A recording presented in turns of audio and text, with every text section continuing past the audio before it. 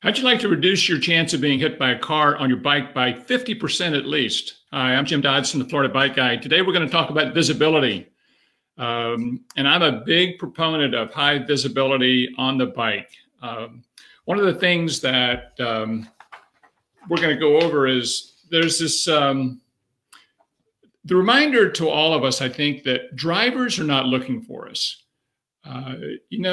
Drivers are looking for things that are a danger to them. The problem for cyclists, that means that we have to separate ourselves from the clutter of background that the driver's looking at and looking through. And bear in mind, they're always looking for an approaching vehicle. They're never looking for an approaching cyclist. One of the statistics I found recently is that cyclists, we believe that we're more visible than we are. But the shocking thing is that we believe that by about 700%. So cyclists are grossly overestimating our ability to be seen by an approaching driver. We think we're there, we're highly visible, we're moving, and they see us. But the fact is they're not, because in our practice, every day, I talked to someone, and the first thing the driver said after a crash was, I never saw them. And they might not have ever seen them because they're not quite looking for us. So what we need to do is to create contrast between ourselves and the surrounding background. And how do we do that? We do that with high visibility clothing.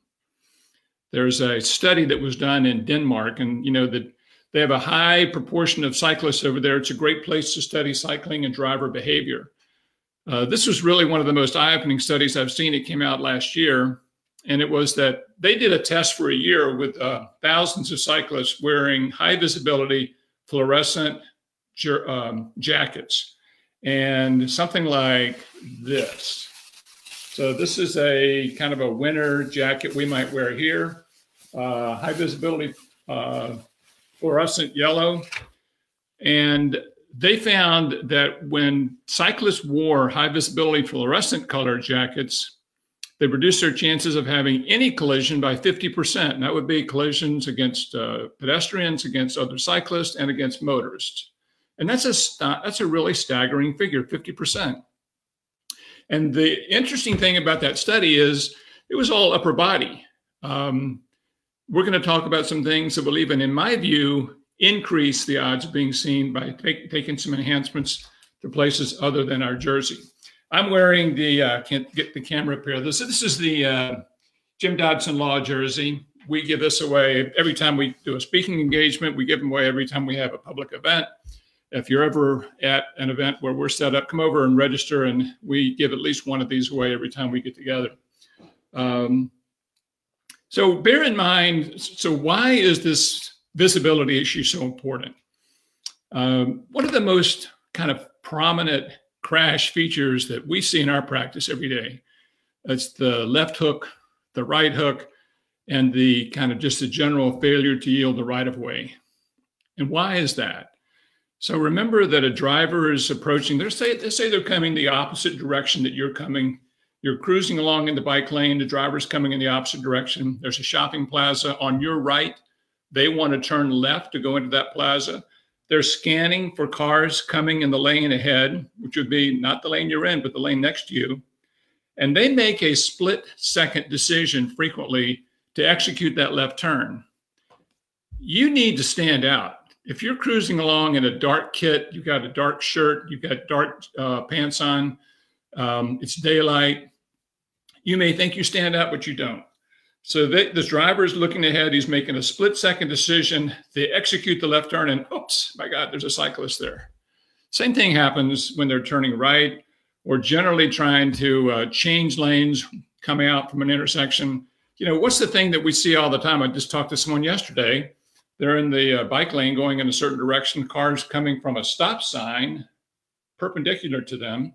Where's the car looking? They're looking in the lane of the direction of travel closest to them, which is the opposite side from where the cyclist is coming. They're looking, and they go without looking back to see if someone's coming from the opposite direction.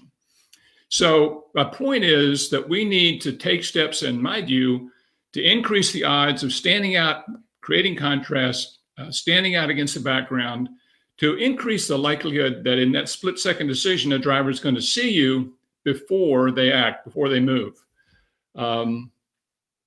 Remember that 50% of crashes occur involving cyclists on a straight road. That's really hard to believe. Straight road could be the one where the cyclist is going straight but the car is turning, but it also is a situations where the car is coming from behind you, and they still need to have high visibility in order to pick you out from the surroundings. There's this thing in engineering called reaction and perception time. If we're operating a vehicle and you see something that you feel you need to take action, it takes a second and a half on average. Some people are slower, a few people are faster, but on average about a second and a half for someone to perceive something and engage the brain, engage the foot, engage the hand, turn the wheel, hit the brake. You have a second and a half, and that vehicle's traveling at whatever speed they're going, 30 miles an hour, 40 miles an hour, 50 feet a second, 60 feet a second. That's that second and a half, that vehicle may go 80 or 90 feet, even if they see you, to react to you. And what happens when a vehicle and the operator of the vehicle is distracted? They're opening their cell phone, which takes 4 seconds to open an iPhone, or they're checking directions on their cell phone, or they're doing anything that takes their eyes off the road for another 2 seconds, another 100 feet that car may have traveled. So between them being distracted and them having perception reaction time, that car could easily travel 100 or 150 feet. The point of all that is we need to stand out. We need to be seen. And I'm all about just increasing the likelihood that this vehicle is going to see you. So I've got some things that I use personally and when I ride that I think are operating to try to cut that advantage a little bit more in our favor. This is a gyro helmet. It's the most visibility that I could find. There are some I think that are solid neon, fluorescent. I think that's a great thing. These are arm warmers. I wear these year round. I've lived in Florida all my life. I don't need any more sun on my arms. These things really are high visibility. I wear them. They go from your wrist to where your jersey meets, and just increase the visibility, the surface factor of having that fluorescent yellow, in my view, visible to the driver. Here's some long-fingered gloves. I use short-fingered every day of the year. These are for the winter. Again, they've got visibility on the hands. You can get these in short gloves as well. And these are socks. I always wear high visibility socks. I don't have neon shoes yet, but that's one thing that I need to get. And we're going to talk about why that's important. I've got a variety of jackets. I've got rain jackets, for the summer. Carry this with you, or a warmer jacket in the winter. All of these are fluorescent yellow for a reason. In the study of fluorescence, they are seen about 200% more, and they're seen from 2 or 3 times greater distance by drivers. And there really isn't a difference, from what I've been told, between yellow or orange or some of the other greens that will equally stand out.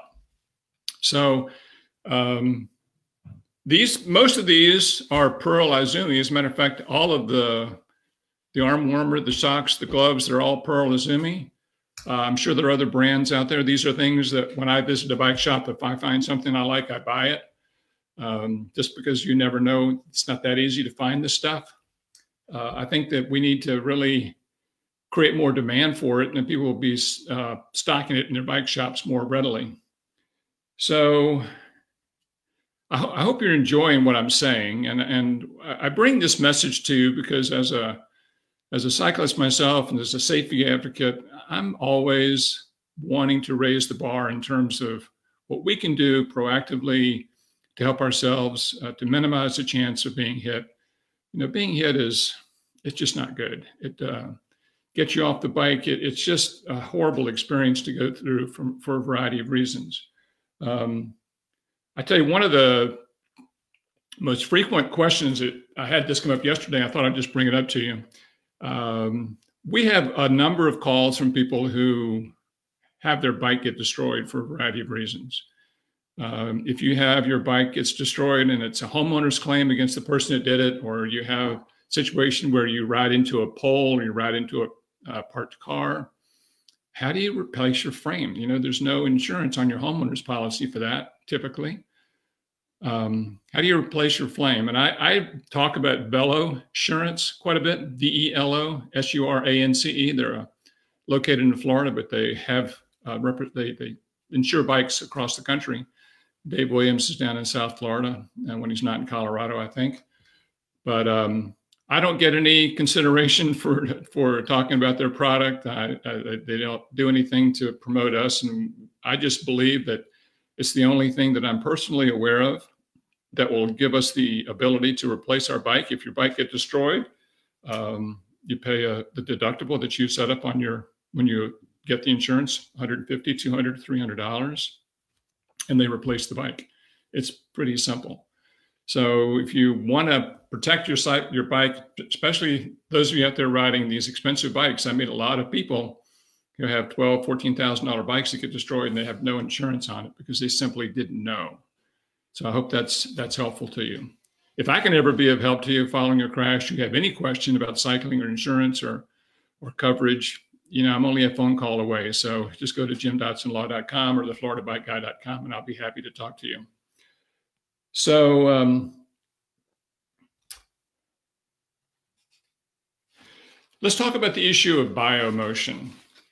In looking at this topic, I found that the human eye and our brain are really designed to pick up motion in addition to seeing something that's static. And by that, I mean, we need to be seen as a human, as a person on a bicycle, so that there's a difference between recognizing something and reacting to it. People need to recognize when they glance at us, when they make these split-second decisions for driving the car, that we are a human on a bicycle, because that's going to determine how they react. And we need to increase the likelihood they see us as a human on a bicycle and react properly by avoiding or stopping or whatever they need to do under the circumstances. So how do you do that? Well, one of the ways is you use these fluorescent colors I've talked about, and you put it on your body in places where the person recognizes that you are moving. And where are those places? They're your feet, your ankles, your lower leg, your knees. Because what happens is, hey, Harris, thank you very much. Harris is saying this video needs to be required viewing by every bike club. I appreciate the comment. So when you put fluorescent colors on your knees and on your lower legs, and then you're moving down the road, that creates a totally different perception for a driver than someone who's just statically wearing some neon on their body somewhere.